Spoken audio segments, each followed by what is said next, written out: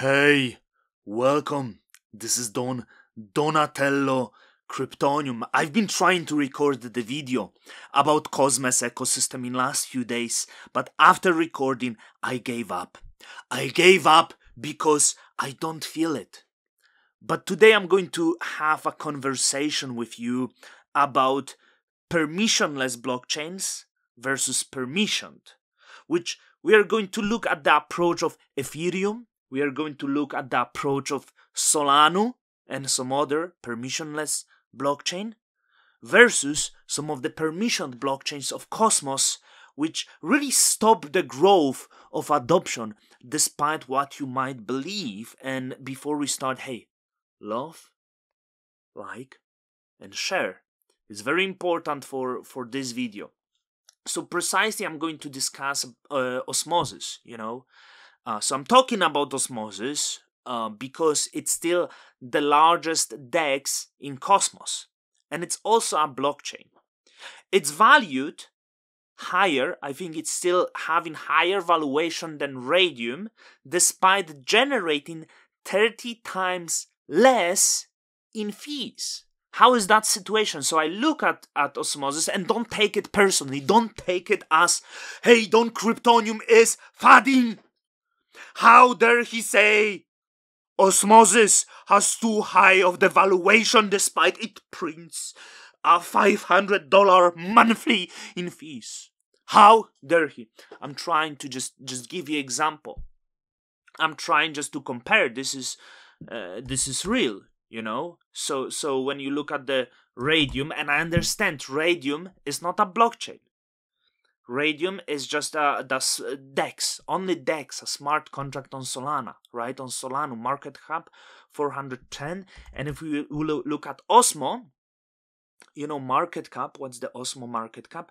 405. So Radium is now slightly higher, but yeah, Radium generates way more fees despite Osmosis being a blockchain, but it's permissioned blockchain. So also the number of apps on Osmosis is not actually that great, and it can probably tap to the wider market. And about that I want to discuss it, because I feel Cosmos dev cells will, instead of making the product that wins, instead of making the product that takes on its own life, they would rather be protectionists and ride the blockchain to zero. I'm afraid this is what's happening in Cosmos, and this is why I'm discussing about this today. We will do more comparison, right? Because maybe you say, hey, that's not true what you say about revenues, but let's see Radium. If I do Radium revenues, yeah? Let's use DeFi Llama. Radium revenues. Radium fees should be this one. And then we do Osmosis DEX revenues, yeah? So check this out. We are going to see, can we do monthly?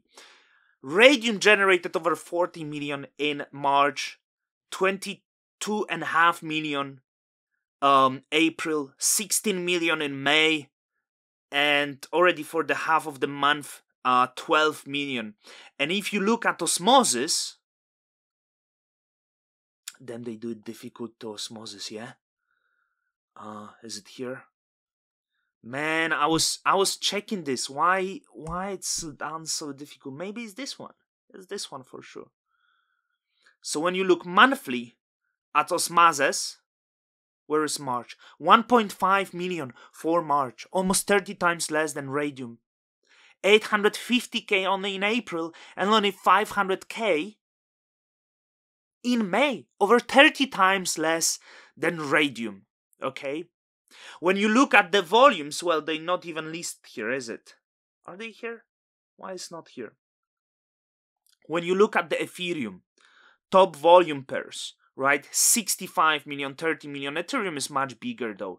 Solana though, same situation, very high.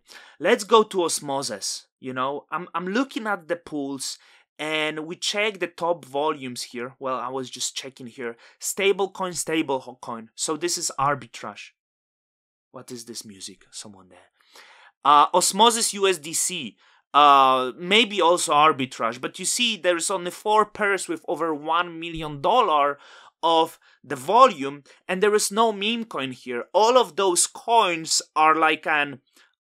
I'm not hating on Osmosis. I'm actually trying to be, once again, I keep trying to have to excuse myself, but I'm trying to speak the sense into the Cosmos dev cells, and sometimes this is really difficult. So, you know, all of these coins, like large layer ones, with stable coin pairs, a lot of bots, a lot of arbitrage ongoing. But if you go to Radium, if you go to the standard curve, and go to the 24-hour volume, well, it's much higher than the DEX screeners show us. Almost 150 million here, almost 60 million here. All of those are meme coins generating a lot of fees, and you can see the APR of the fees is absolutely ridiculous. Even if you go concentrated, you know, also massive volumes. 36 millions on Solana, USDC, and so on. Of course, Solana is much bigger. Solana is much bigger blockchain, you know, but the adoption is much bigger. I was thinking, what is this adoption, you know? And I'm thinking of all of these times when Cosmos dev cells were like, ha ha ha, Solana halted again and our blockchain is running. But you need to understand, if you don't have smart contracts deployed on your blockchain, it will not halt. So, is the risk of being halted by letting anyone to deploy the contracts easily, quickly, worth it?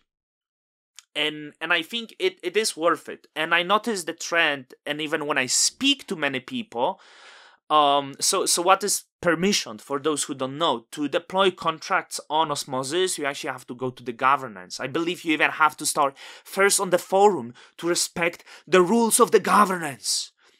You deploy, like, for example, let's imagine you deploy a shitcoin deployment, yeah? You build something that will generate a lot of fees and so on, and then you have to write a post, an essay on Osmosis forum, so the Cosmos dev cells can go and say, that seems like something that can provide the value to our blockchain. It does make sense. The other person, we already have the app of this type. I'm not sure, how should I vote? And then after 6 months of the hard work on your applications, you had to go and write an essay on the forum. And then you are going into the blockchain, and then people vote if you have right to deploy your smart contracts on Osmosis blockchain or not. Or you can build directly on Solana and just deploy it without writing, without trying to please the dev cells, you know. And I'm not saying that the smart contracts are getting declined, maybe it's small chance, but do you really think that people will be bothered to deploy the apps on your blockchains if that's the process, if you permission them? Sometimes they will be fearing if the months of work will go to nothing because you have to go through the governance, and that's probably, like, you know, Neutron is permissionless, so probably they will get a lot of the market share if Osmosis will not change. And I'm speaking of this because I believe permission blockchains, permissionless, sorry, imagine you have some really great app dropping with the tokens and so on. There might be a lot of hype, a lot of volumes being generated and so on. You can have competing projects and competing apps, for example, but it's not in the best interest of the certain cartel who invest into certain apps, because they are incentivized to protect their own apps. So if you have a lot of people that are validators who are involved in these other projects, they might actually make it difficult for your project, right? So this is the volume is pretty good here. So on these pairs, not many coins. You have Osmosis, you have Injective, you have Atom, you have TIA, and you have Akash, and that's pretty much in also Bitcoin and Ethereum. And this is pretty much it when it comes to high volume pairs. But when you look at the top liquidity, you have dead liquidity, right? So Osmosis will be very proud of having like a lot of liquidity, but just check how much of that, this is not that one. This is like just like not popular. But when you look at the ST pairs, this is dead liquidity. Look at the liquidity of ST Osmo and Osmo with $8 million of liquidity, has 4,000 volume. This is dead liquidity. No one trades this pair, but people like Johnny Galti and others will go to the Cosmos forums and say, this is needed. You absolutely need to deepen liquidity for the safety of your assets. Hence, you need to use the stride. And I'm not sure exactly what's the number of ST Atom that went through the stride as the result of community vote, but if it's $10 million, let's round the APR to like 20%, okay? The stride is getting close to 200k of doing nothing, sponsored from community pool and deploying liquidity that nobody needs, also taking away the yield from the retail, right? Same situation here with ST Osmo. This too. Sorry, that wasn't ST Atom. ST Atom is here. The same situation with ST Osmo. So I do think for Osmosis it's really very important to go permissionless, to take away the cartel control from Osmosis, because those things I do believe will drag Osmosis down. And I'm very surprised that no one really tried to address that, right? I'm very surprised that the founder, Sunny, and anyone in question don't really address those issues of dead liquidity and pointless build up of liquidity on Osmosis, because this is rather negative, but they always will come and excuse, yeah, this is positive, They will support the applications that don't work, that are fraudulent, but they will stay silent. And retail sees that. If you are Cosmos Dev Cells, if I'm talking to you right now, the retail really sees that, and you can see the vibe shift really change. The people don't want to do and exist on these chains and apps because they see it's a big nonsense. You're pushing the retail away. But maybe your next DAO funding from community pool will onboard the next million of users, and with that, don't Kryptonium miss out. Till the next time, thank you for watching this episode of Kryptonium Wisdom, sponsored